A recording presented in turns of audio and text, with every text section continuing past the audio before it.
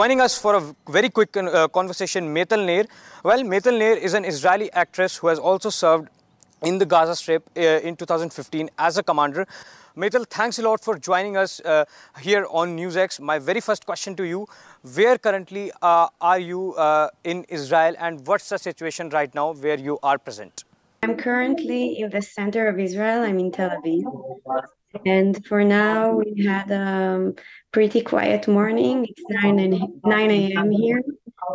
Um, Yesterday and since Saturday, there are rockets being sent to us from Gaza, nearly 3,000 rockets. Yesterday, during the day, was alarms all day and rockets, and we need to stay in the shelter. It's where I am.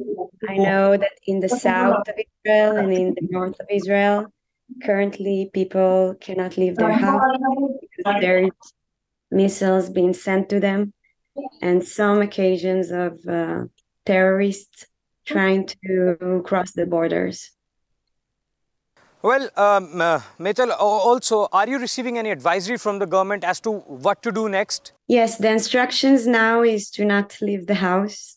We are like this since Saturday.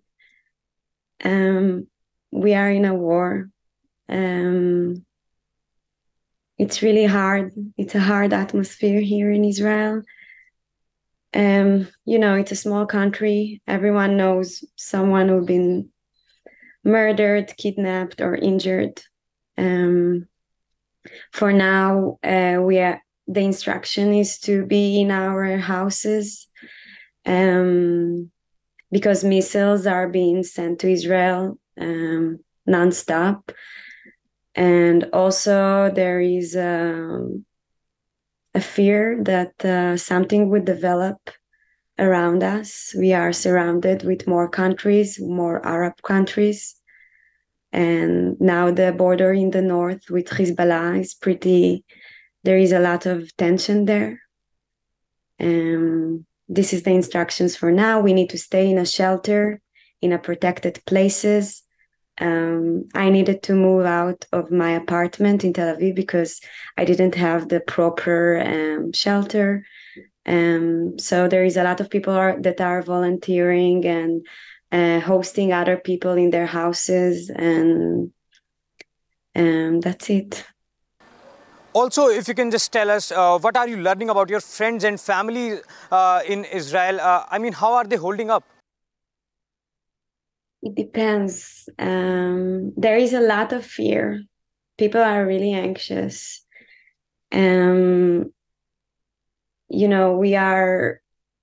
We've been slaughtered because of nationality, and being Jews and our history, it has a lot of impact. And my family and friends are living a nightmare. This is what we feel. I also have friends that are still missing and that we haven't heard anything about them since Saturday, that we learned from videos and social media that they are currently in Gaza. No one knows or brought any news about them. I have one friend that was murdered last Saturday while protecting his wife and 8-month-old baby while terrorist was entering their house.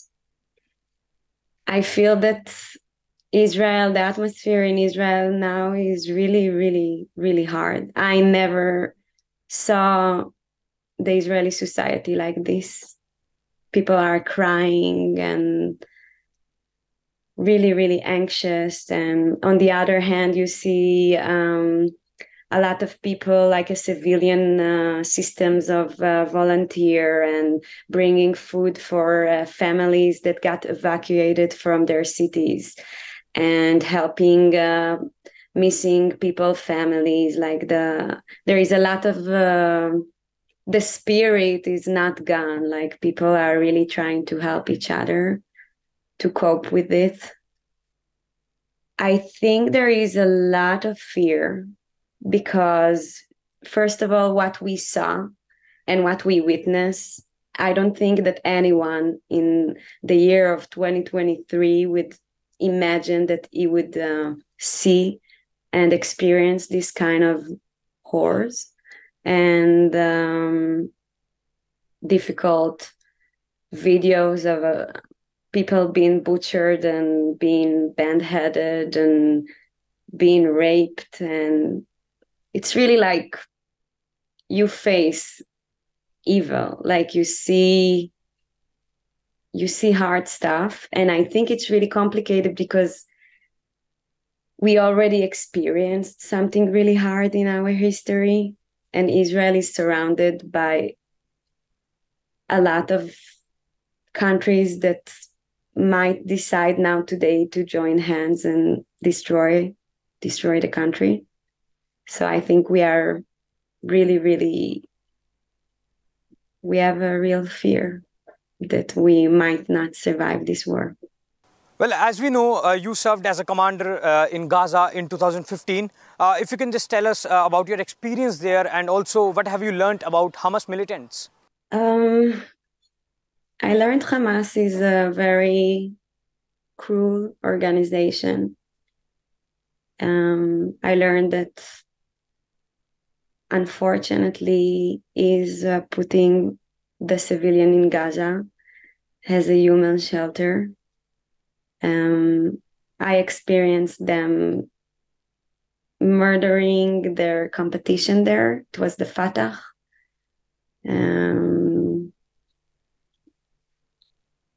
I learned that they have some connections to foreign countries like Iran, and that they are not working alone. And unfortunately, I learned that they are not for their civilians. Like they won a democratic election. I think it was 2000 and maybe 2006.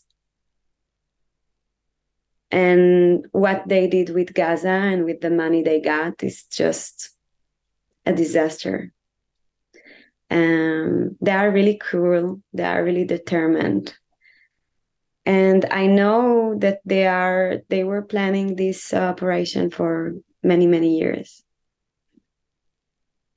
The only thing that I learned about Hamas, that it's a terror organization and it will never take care of their people. Because if they were supposed to take care of their people, they would never do something like this. Meital, horrific, harrowing footage has also been released by Hamas, in which babies are being held as hostages by the Hamas militants. What do you think? How is government going to navigate through this horrific situation? We don't know. It's really complicated because, yeah, I know that Hamas for now is not negotiating the kidnapped people. And I think that our government would do whatever it can to bring back the kidnapped people. But actually, we don't know because we are at war now. And I don't know if our government will negotiate with terrorists. And I don't know what the world is seeing outside, but inside in Israel, we have witnessed some very hardcore photos and videos. I remember that I think on Sunday, I saw pictures of babies being held in a bird's cage in Gaza. For now, I think there is 60 children under the age of 18. Babies, people that are 6 years old, alone without their parents being murdered.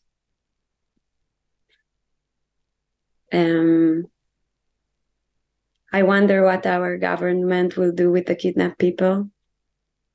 But for now,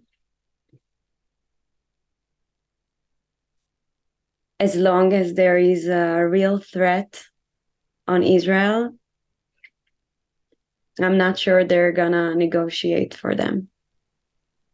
But I don't know. I'm not an expert, and I hope that my friends will be home. Meital, just the very last question. Are you learning about any shortages of essential supplies anywhere in Israel, in the whole country, and also some problems, if there are any problems in the hospital, because the airstrikes have been continuing since the day one? No.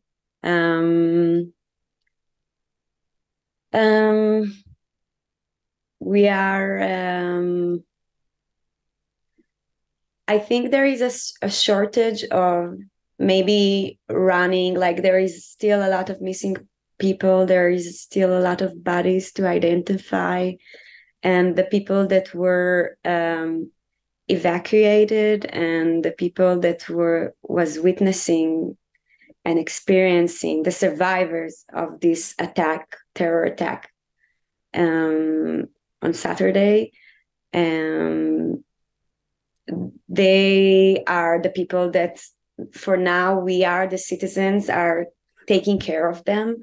So in this matter, I think the government is not really coping with it, because it's a massive, like for now, as we speak, we have already, I think, 1,300 people that has been murdered. And there is a lot of missing people. So I think here the government is still not coping with it really good, but we have good people and good civilians that are doing it and build operations to help the families, to host the families, to try to identify the bodies and stuff like this. But as hospitals and food supplies and I know weapon supplies, I think we are standing on our feet for now. I know in the beginning they recruit a lot of soldiers to the military, and in the beginning there was no helmets and not a lot of army supply for the soldiers. But I think in something like 24 hours, civilians donate money and bought all the soldiers everything they need. And I think that we are really united. The people in Israel are really united with this enemy. Well, Meital, thanks a lot for joining us on NewsX as we travel through the war-hit Israel to report from the war zone. We will continue to bring all the latest updates here only on NewsX. Keep watching NewsX. Stay tuned. We will be just right back. For more such videos, subscribe to the NewsX YouTube channel, hit the bell icon.